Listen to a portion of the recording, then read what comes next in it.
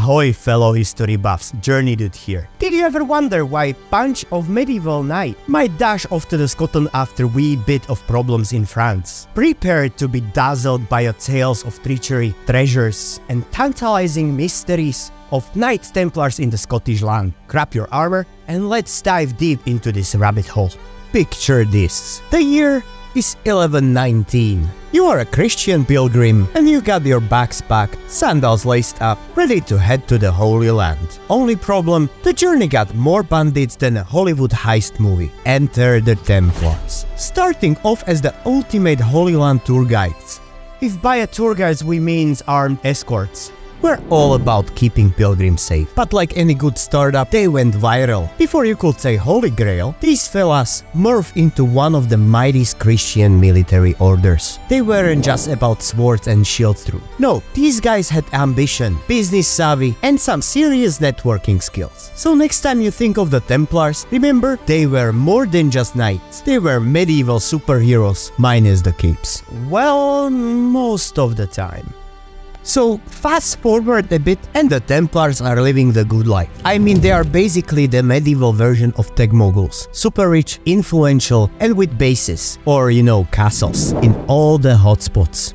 But here is the thing about money and power. They are like honey, super sweet, but they attract some sticky situations and a ton of jealous bees. Enter King Philip IV of France. Now, Phil was the kind of guy who forgot his wallet on a day, especially when he owed big bucks. And guess who we owed?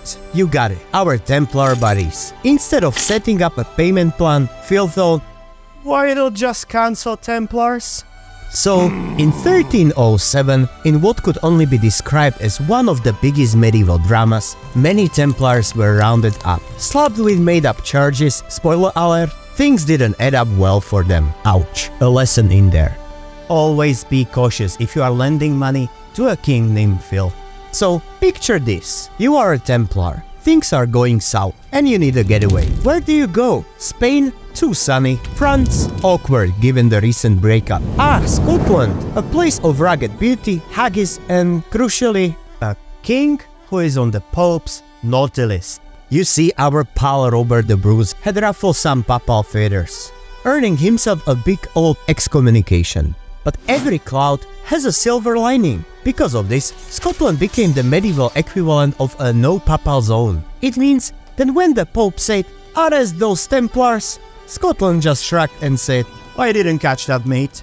Savvy Templars seeking sanctuary and maybe a wee dram of whiskey made the beeline for the Scottish Highlands. Safe from prying eyes, they probably enjoyed some Caelid, mingled with locals, and just maybe left a lasting legacy. Now, here is the wee wild tale for you.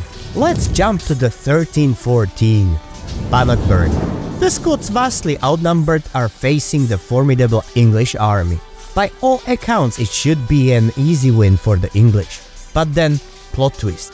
The Scots claim victory against all odds. How did they pull that off, you wonder? Well, that's where the story gets spicy. There are whispers, just whispers mind you, that the Templars, those enigmatic knights, had a hand on it, while no one found the Templars membership card on the battlefield or any Isle of Templars badges.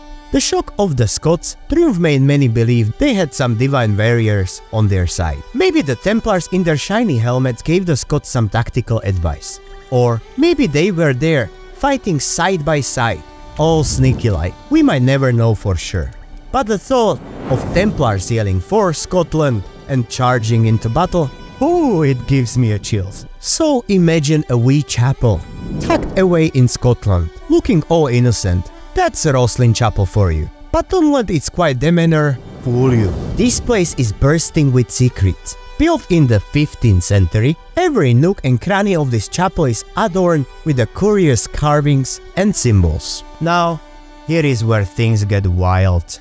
These symbols are a cheeky nod to the Templars. I mean, it's like the medieval version of Easter egg hunt. But the juiciest bit, rumors swirl that the Holy Grail on the Templars treasure might be stashed away here. Before you grab a shovel and head to Rosslyn, let's be clear, there is no solid proof. But isn't the thrill of the unknown just so tantalizing? So next time you are at Rosslyn Chapel, give a wink to those carved Templars. they might just wink back with their stone-cold secrets. Is the 21st century in Scotland but the spirit of the Templars? Still partying like it's 1119. The mighty knights might hang up their chainmail centuries ago, but they didn't leave Scotland without a piece of flair that just won't fade. From lively Templar festival, where you might do a cheek in the knightly armor, mind you, to guided tours of their legendary hangouts. Scotland got the Templar fun game on point. Heck, there's even folks in modern Scotland who over a pint of ale might lean in a whisper, "Oif, I've got a bit of Templar in my blood." Whether it's true or just the bragging rights, who knows? And that, dear viewers, is how you keep a legacy kicking. The Templars in Scotland didn't just fade into the mighty Highlands. They became a legendary party that's still going on. Slanchiva to that. Alright folks, from nights to festivals, Scotland's Knight Templar's tale is one for the ages. Remember, every stone and story here have a past. And until next time, keep your armor shiny and tails tall.